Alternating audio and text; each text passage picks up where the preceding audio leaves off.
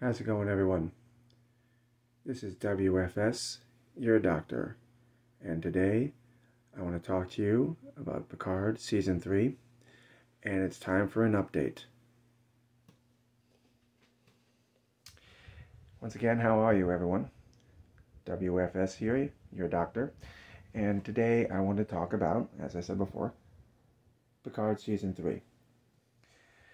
And the update is coming maybe about 3 or 4 days ago, that Terry Matlas and Alec Kurtzman, God help us, are promising a more theatrical Star Trek Picard than we have had in the past. In fact, the article I read recently just talked about how they are making it more, all the starship features and all the inside of the ship look more cinematic than television. They want to give the crew a real good send-off from the next generation, because they really feel like they haven't done this before. The one thing that the article here does talk about is that the Enterprise E, or the Enterprise itself, will be in it, but it won't be the feature ship that they're going to be on. In the article that I just pointed to, they weren't even specifying what ship, although many are speculating that it's Riker's USS Titan. Then the article goes on to talk about, well, maybe we know it's not the USS Cerritos. Of course it's not the USS Cerritos. That's a cartoon ship right there. Talk about how they're not going to mess with the timeline. All the characters from the novels and from the next generation will be their characters will have evolved over the years, but the timeline hasn't changed from them. The only one that has changed, of course, is the only issue that I have with this show is Picard, because again, he's dead and now a clone is taking his place.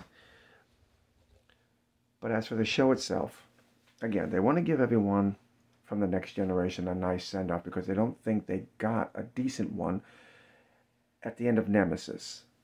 And to tell you the truth, after looking back at the show, or the movie, it really wasn't that big of a send-off.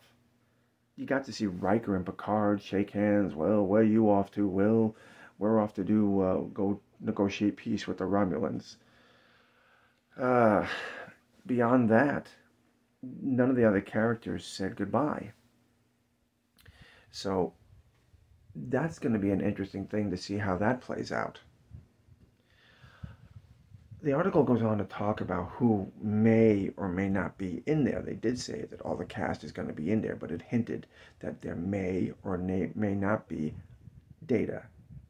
And once again, if Data is in there, we're messing with the timeline. Unless, of course, we're doing our flashbacks. Brent Spiner's got to be in there somewhere, but all I'm praying is that we just do not do any more Dr. Soon stories here. I mean, we've gone as far as we can with that character and his family. I just hope that that's the end of that. There will be no Wesley Crusher. Let's see. There's really not much more I can talk about this, except for the fact that, again, on the article here, they want to bring you into it by promoting the Enterprise. Now, the one thing I did learn is that they have a new constellation class, I believe they call it a Nubian constellation class Enterprise. Now, that could be the ship that they're talking about. At the same time, I also heard that they were talking about maybe some holodeck simulations of the Enterprise D, which would make no sense because the last ship that they were on together was the E. I'm not sure where I am on this.